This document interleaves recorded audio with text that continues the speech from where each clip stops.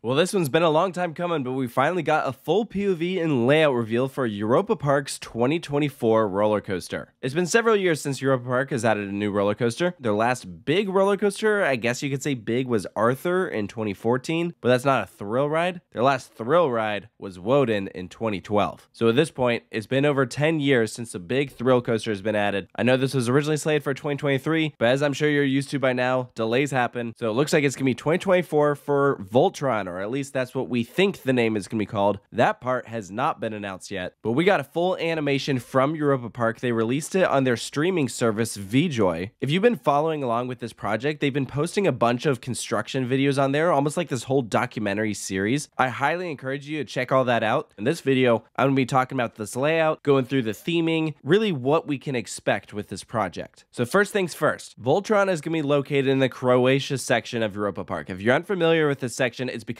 it currently doesn't exist yet. It's going to be located right in between Greece and Russia. So Greece is where you have Poseidon, Russia is where you have Euromir. They are squeezing this thing in and is going all the way back into backstage areas. We did get to see the full blueprints several months ago. We've known about this project for quite some time, but we didn't have the full picture. We only knew bits and pieces. Like, we knew that it was going to be built by MACK Rides. Europa Park is the MACK showcase park. It just makes sense. We were originally under the assumption that this would be a MACK Rides Big Dipper. You might be familiar with the ride Lost Gravity at Walby, Holland. It features a lift hill, small 8-passenger trains, and a very compact layout. This, however, as you are seeing, is very, very different. And according to the MACK Rides Facebook page, this is their first Stryker coaster. So it will not be a Big Dipper at all, which makes sense because this will not have a lift hill, it'll have launches, and the trains are twice the size. They are not 8 passengers, they're actually 16. Supposedly they'll have 7 different trains for this coaster. That doesn't necessarily mean that they'll run with all of those at once, but this is a very long ride. We're looking at track length of 4,544 feet, or since we're in Europe, that's 1,385 meters. Maximum height, 105 feet, or 32 meters, and the max speed, 56 miles per hour, or 90 kilometers per hour. And it's going to do all that while traveling through 7 different inversions. But what's so unique about this is that you don't experience all of those at once. The ride is basically broken up into 2 halves,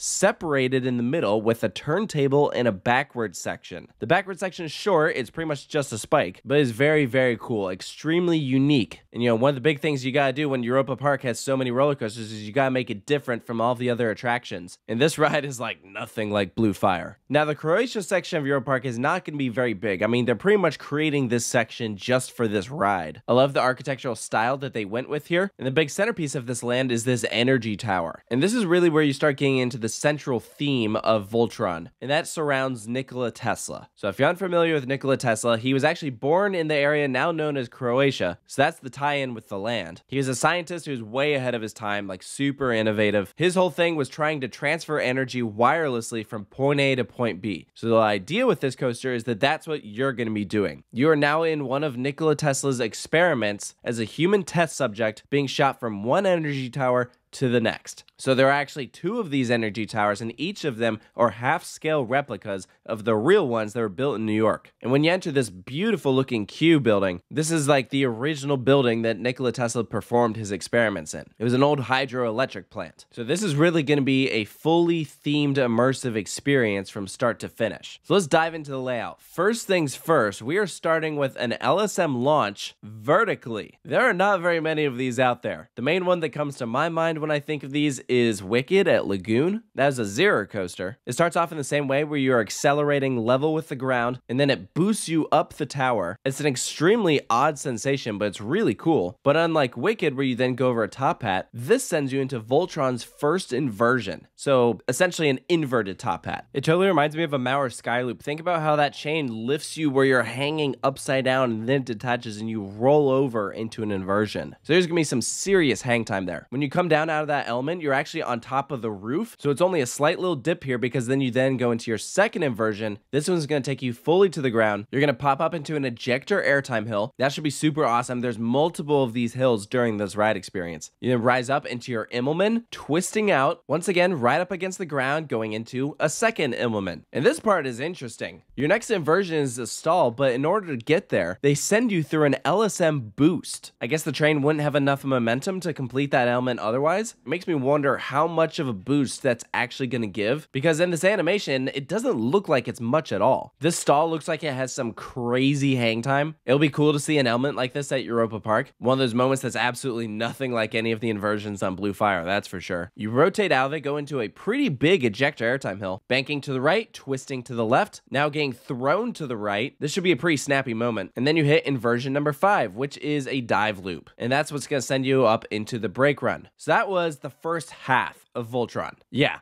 I know. If you look up, you can see that second energy tower. So you've made your journey via cosmic energy from one tower to the next, and now they have to charge you up and send you all the way back. This is the furthest point in the layout, way into the backstage areas of Europa Park. You're going to rotate 180 degrees, so now you're facing the direction that you just came from. You see the launch in front of you, but you're not going to go straight into it. You're first going to go backwards into a spike. Yeah, most roller coasters will put that at the beginning of the ride, but not here. You then hit your full speed and go into your top hat. This is what I'm assuming is the highest point of the ride, but I'm not 100% sure. It could be that vertical launch and first inversion that we saw at the beginning of the coaster. But while you're rising up pretty high, it doesn't look like this is a particularly big drop. It kind of more banks you to the left. If you look closely, you can see you're actually on top of a building right here. You then have your biggest airtime hill on the roller coaster, so this is probably going to give maximum ejector airtime, which is good because that'll separate it then from Silver Star. That's all floater airtime. We need some ejector hills at Europa Park, and it looks like Voltron's going to have it. Following that, you're going to descend down and rise up into this outer bank, almost like a stangle dive, but you take it in the opposite direction of what would feel natural. So that should be a pretty wonky sensation. We have another ejector airtime hill, and then you rise up into a mid-course. So this is the only real part of the roller coaster that slows you down. I'm not counting the turntable because that's like basically an element in of itself. I imagine this is primarily there to help with operations. You gradually drop off of that and hit this roll. This is inversion number 6. If you look closely, you're now back towards that main plaza in Croatia, flying underneath some ruins right up against the ground. You twist to the left. We have this nice overbank right here. And then you have this corkscrew that is your final inversion. That is number 7. And then you pop up for one last little airtime moment, and then you hit your final brake run. Welcome to the electric age. I think this coaster will be a lot of fun. I was initially skeptical when I heard that Europa Park's next roller coaster was a Big Dipper, because I was like, okay, seems like a little strange choice when you have Blue Fire, and I feel like the better MACK coaster that they could add would be either an extreme spinner or one of their hyper coasters like DC Rivals. But it didn't even cross my mind that the other option was, oh, well, yeah, we'll just come up with a brand new type of ride. And you know what? I think it'll probably be the best roller coaster at Europa Park, or at least the most thrilling, which it sounds like that's the goal. Once again, proving that it doesn't have to be super tall or crazy fast to be the best. Because, I mean, right next door, you have Blue Fire, which is going to be taller and faster than Voltron. But, you know, that was also MACK's first big roller coaster at the time, you know? We hadn't really seen anything quite like that from that company. So it's cool to fast forward to 2024, and they're debuting a roller coaster that just has much more extreme elements. They've really come a long ways. Their latest thrill coasters like DC Rivals, Time Traveler, and Ride to Happiness are just far and above those rides. And of course, as I mentioned earlier, Europa Park is the MACK Ride Showcase Park, meaning they like to test new concepts and rides that they're coming out with at Europa Park, so clients can come out to Germany, tour the factory about 40 minutes away, and then visit Europa Park and see all of the different rides that they can do. So with Voltron being their first Stryker coaster, fits right in. So let me know down in the comments below if you're excited for Voltron at Europa Park. What do you think of this layout reveal? What part are you most excited for? Make sure to stay tuned for more analyses here at Coaster Studios, and I'll see you next time.